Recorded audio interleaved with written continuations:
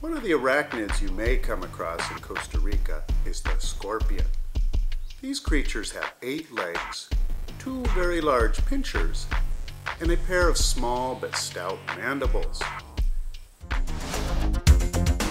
Lesson 1 in tropical living: always check your boots.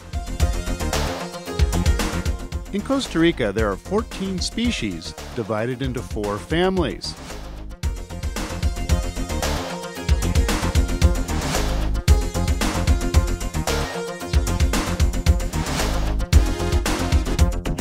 Scorpions hide out in the day under rocks and bark, then come out at night to hunt spiders and insects. They have elaborate mating behavior, with courtship dances sometimes lasting for days. After the dance marathon, a spermatophore is passed on to the female. After 2 months to over a year, as many as 50 young are born.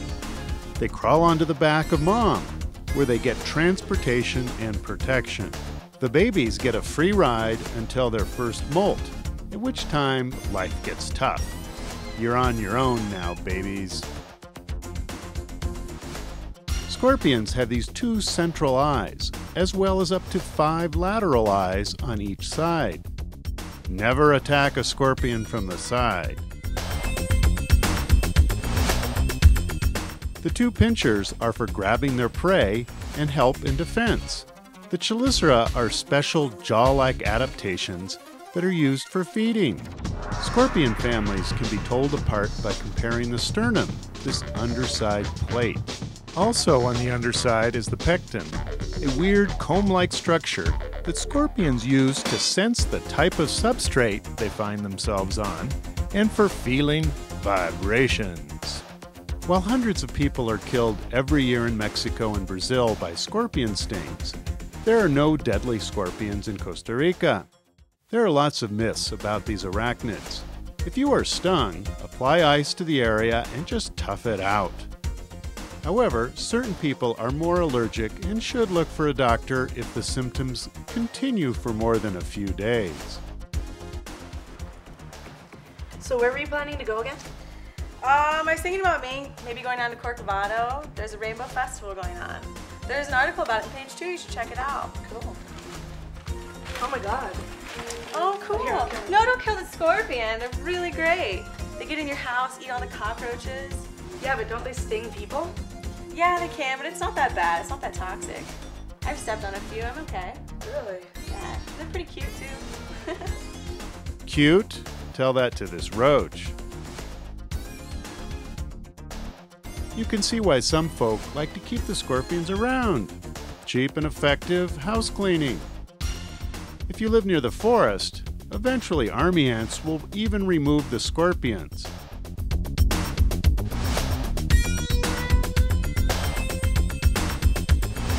Why does everyone like to play with their food? One of the coolest things about scorpions is that they fluoresce under UV light. That's right, the black light of discos. The reaction is caused by a layer in the skin which may play some sort of sensory function. Notice the baby on her back doesn't react to the UV light. Their nocturnal mating dances are more complicated than the Texas two-step, but often have a happy ending. One can find the diplocentrid scorpion by looking carefully under rocks and bark. This small scorpion has a nasty sting, much more so than the previous family, but it tends to avoid houses. It builds tunnels to hide in the day and then hunts for small insects and other arthropods during the night. Okay, rápido. These bizarre arachnids are soft-bodied and have forward-pointing scissor-like chelicera. Although hunters of insects and spiders, they have no venom and are no threat to people. Wind scorpions are in 2 families and are not well studied in Costa Rica. These really are from planet Earth. They have no venom and can only bite, which is no problem for a person, but imagine being half an inch long.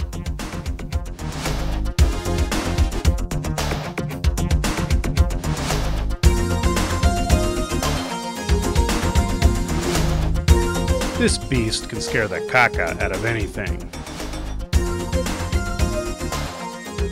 They can be found in dark, humid places like under bark, hollow logs, leaf litter, and in caves. They look like they get along well with bats and other cave inhabitants.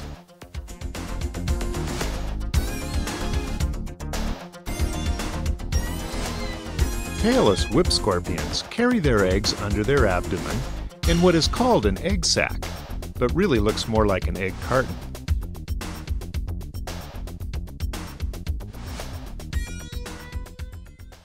Crikey, but it looks dangerous.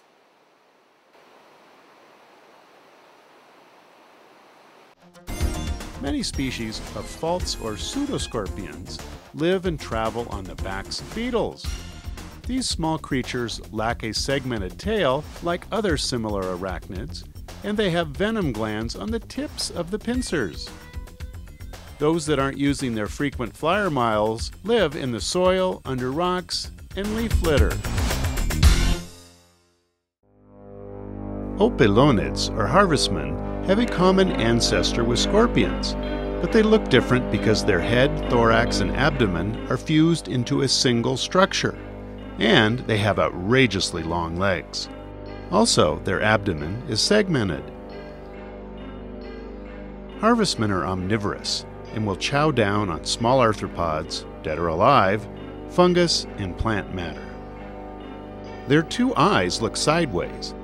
They are totally harmless to people, but they can emit foul-smelling chemicals for protection. There are some 45 families and over 7,000 species of harvestmen worldwide. Unlike spiders, they have a penis, and they don't produce silk. Many live in large colonies that certainly look freaky when they begin to move and bounce. This may give the impression of a furry mammal as a defense strategy. Diversity is high in the neotropics, and many species can be found in moist habitats, like in tree holes and under rocks. The gonylepids have shorter legs that vary in length, but the hind legs are the longest, and they have well-developed pedipalps that look like legs. Their Costa Rican name, pendejo, means fearful.